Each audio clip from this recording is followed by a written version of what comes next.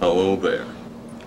My name is David Woods Sr., and I, along with my sons, David Woods Jr. and Devin Woods, would like to invite you to join us for the next half hour as we present Dayton People.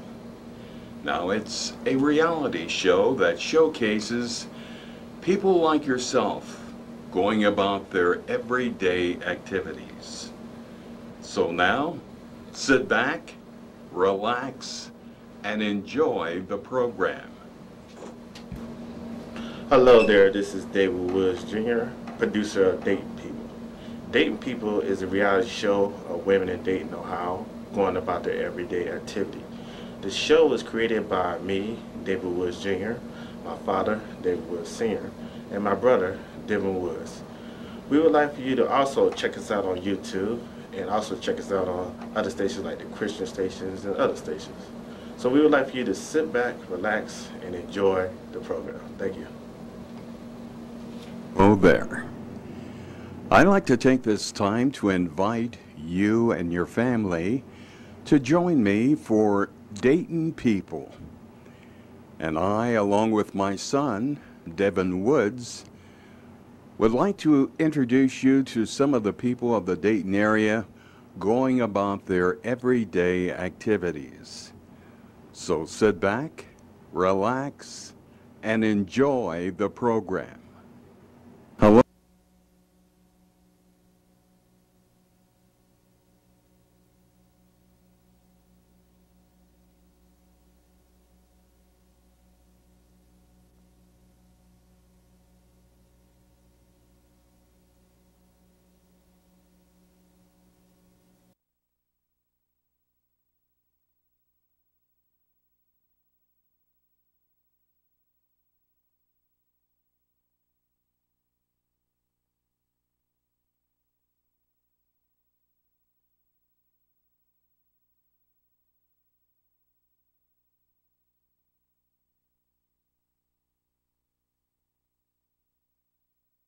Well, my name is Dale Groh. I'm the volunteer coordinator at Dayton Access Television, DATV Channel 5, which is the station you're watching right now, watching Dayton People.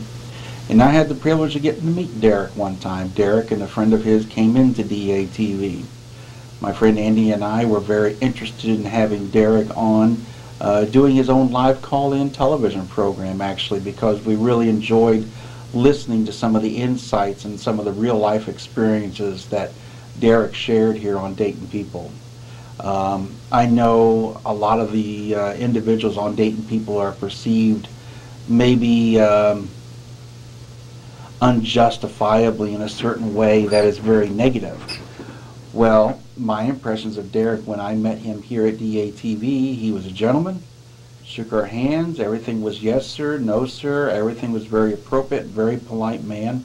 So, you know, we're going to miss listening to Derek on Dayton People. Derek shared a lot of wisdom. He was very real with everything that he shared. And I'm sure, you know, it's a great loss not only to his friends but his family. We send out we here, and I'm sure I can speak for everyone at DATV, send our condolences out to his family, his friends, and all that were close to him. Thank you, Derek, for all the wonderful memories you gave us right here on Dayton People.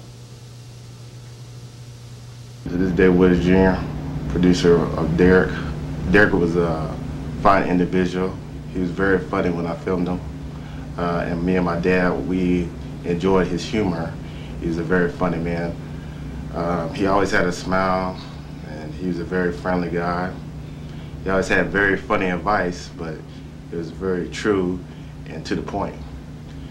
He would be missed very much, and I'd like to him and his family to know that he got a lot of respect towards us, towards the people of the station, and towards the community. Derek will be missed. Thank you. You know, I'd like to say a few words about a very special person that I've known for 3 years, and his name is Derek Connor. He was the star of our program, Dayton People. And during those 3 years that I've known Derek, he impressed me as a man who told it like it was. He didn't play any games with you.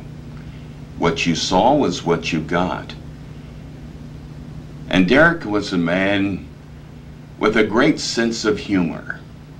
Everyone who came in contact with him realized that this trait that he had was something that was very, very special. I know I'll miss him, as well as his family. For Derek Connor was a man who had a gift that made people smile and laugh. And Derek Connor will be greatly missed. I'm Andy from DATV, independent filmmaker here in Ohio, and also work at DATV. I've helped David quite a bit when he's come in with his equipment from shooting Dayton People.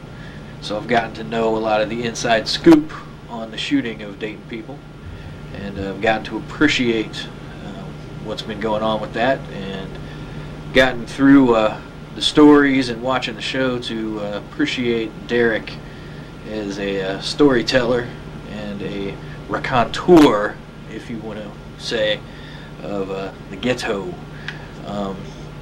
The guy was a pretty interesting fella, and he had a way to tell a story.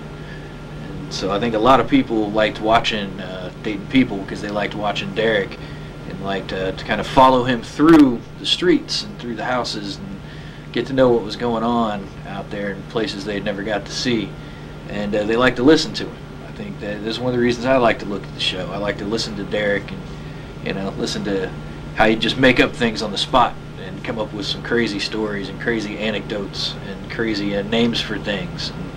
And, he had a way with words that it was pretty special, pretty fun, and it was definitely a way that made that show worth watching. I mean, not that the show isn't worth watching now; it'll always be worth watching, but he gave it a certain layer of fun, whereas sometimes the show could maybe get a little heavy.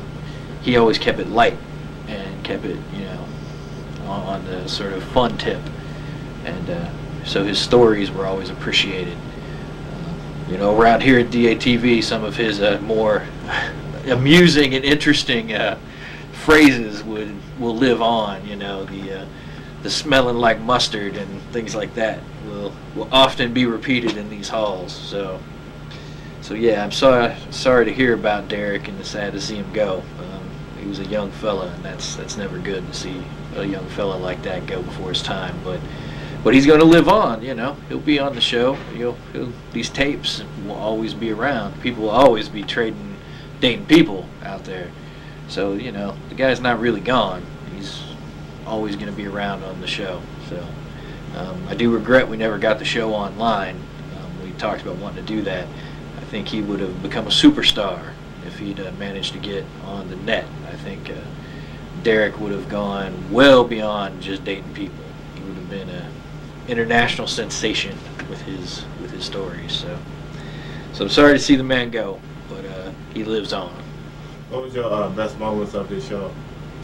Oh man, well, I don't know. There's a couple of different ones. It's hard to. They all sort of run together, but there was one where he come running out of the house chasing some car. I can't remember what was going on, but he come out there yelling at some car, and, but then he would just turn back around to the camera and be like, "Oh, that was so and so," and and then he would he'd get that big grin again and start. It was never very rough for very long. But, like I said, some of his phrases and things are always going to be what we remember. There was him talking about, I don't want to get into too much of it, we're talking about the mustard and the toilet paper and some of his catchphrases, so we're going to remember that stuff. We did try to get him on a show here at DATV, but he never took us up on it. I don't know what was going on with that. So, how did you feel about the shock when you found out he died? It was very shocking. Like I said, he was a young man. How old was he, David? 39 going 39. on. I mean, that's my age. I mean, that's the same age as me. So that's shocking. It's never. That's always something you're surprised to hear. Yeah, it was shocking. I didn't, something that you don't expect. You always expect you to come in, David, every Monday with stories of Dayton people. And we always expect to hear something about Derek. And it's going to be sad now that we're not going to be hearing that anymore. So. How did you feel about his advice he gave towards the females? Well, that was always part of the charm of the show. I don't know if I would call any of it good advice. It was amusing advice. You know, he seemed to always have some women chasing after him on the show. So apparently it went to some higher truth that maybe I don't want to admit to. But you know, it was part of what made the show amusing. I don't know if, like I said, I can call it good advice, but he seemed to always have something to say about it. How about his rapping ability? He liked to rap, you know. But then everybody on Dayton Peoples likes to rap. I mean, that's sort of a part of its charm too. Is it seems like you turn that camera on somebody and they're going to start rapping. But yeah, you know, that was part of, once again, his storytelling ability. He had that power of the toast, as the old fellas used to call it, and so he definitely had that going on. What do you got to say to his family? How do you feel about what they're going through? I'm sad for his family. I'm deeply sorry to his family, and you know, he had a lot of kids, and you know, I think that's really sad that he's passed on, and you know, and I feel for him, but I hope that they can take a little bit of comfort in knowing that there were a lot of people out there that loved the man through his show on TV, and that, you know, that there's some comfort out there that people will remember him. If you could see Derek in the spirit, what would you say to him for all the accomplishments he did while he was here? That that he should be proud of being on TV and talking his trash and making people smile, and you know, that he did something good.